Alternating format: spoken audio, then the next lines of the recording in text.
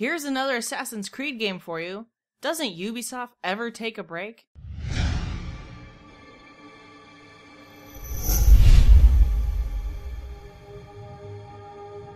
Hello everyone, Pixeled Monk here bringing you what you should know about Assassin's Creed Syndicate. Assassin's Creed Syndicate is an action-adventure based game developed by Ubisoft. You play as Jacob Frye or as his twin sister Evie Frye, assassin gangsters, and it's up to you to recruit for your gang and fight for justice on behalf of the working class during the Industrial Revolution in London. Freely switch between the siblings and upgrade their own individual skill trees. Ladies and gentlemen, we are Jacob and Evie Frye. And as of this moment, you all work for us.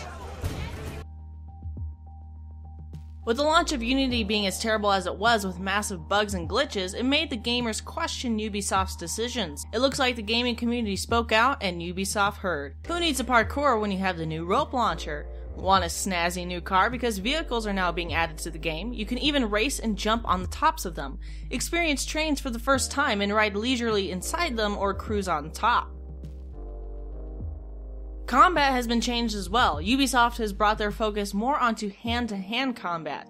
Key items are mapped to a single button with no time wasted between hand-to-hand combat and firing a weapon. Opponents can be stunned and manipulated into fast skirmishes. Instead of blending into crowds, you can now use the environment in a new way with crouching and crawling when using stealth. There will be no co-op or multiplayer in Syndicate to focus more on the narrative. Assassin's Creed Syndicate will cost you $59.99 and will be released on October 23rd.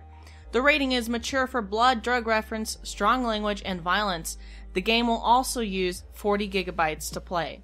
I'm hoping that Assassin's Creed Syndicate will come out way on top of Unity and bring a whole new experience to the player.